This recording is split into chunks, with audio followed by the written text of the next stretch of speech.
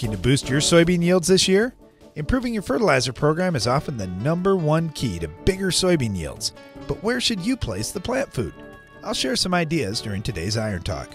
With corn, one of the quickest and easiest ways to boost a fertility program is by putting some fertilizer in furrow at planting time.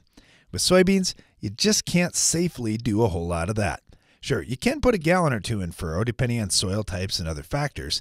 However, to fertilize soybeans, you need to plan ahead exactly where you're going to place those nutrients. Here are 3 times that you should have equipment set up to handle soybean fertility. First is planting time. Yes, I just said you can't put much in furrow, but don't forget about using 2x2 placement.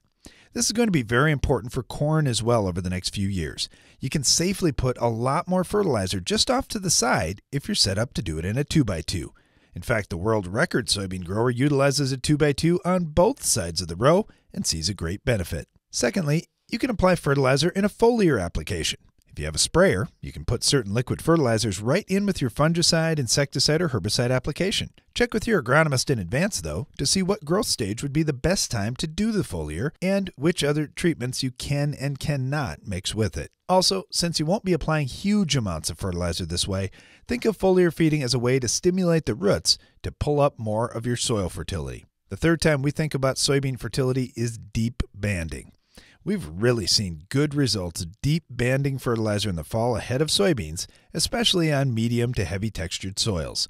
You could potentially do this in the spring as well, but soil conditions often favor fall applications. You can boost your soybean yields this year, but getting set up to apply the plant food required to reach high yield goals needs to happen right now. That's all for today's Iron Talk, and now back to the show.